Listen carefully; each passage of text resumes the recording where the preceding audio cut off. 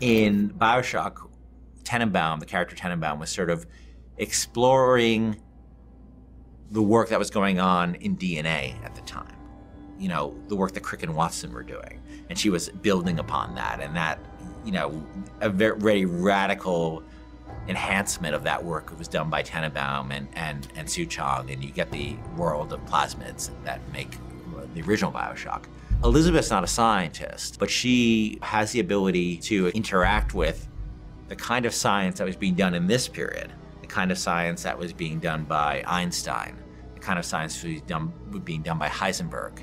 All this sort of the world of physics that's being explored, you know, around the turn of the century, and how the science, in the same way Crick and Watson were opening our eyes up to what was inside our body, these scientists, Einstein and Heisenberg and Max Planck, were opening our eyes to what existed around the universe.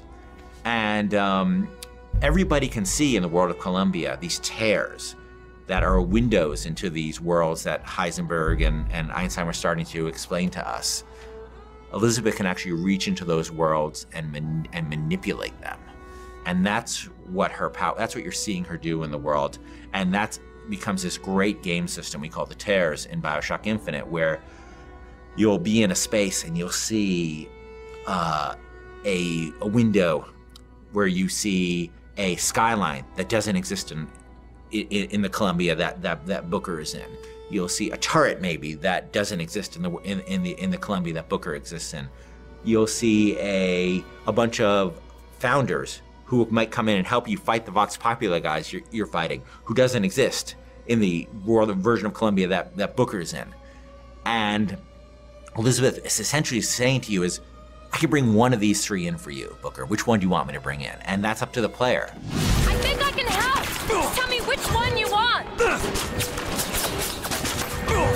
one, now! We're gonna have all these tools that player has that the player can access via Elizabeth that is gonna make everybody's play experience different. And that's what we always want with BioShock. We want the way I play it, the way you play it, the way he plays it to be different. And that's Elizabeth's ability to manipulate terrorists is just another great way to do that.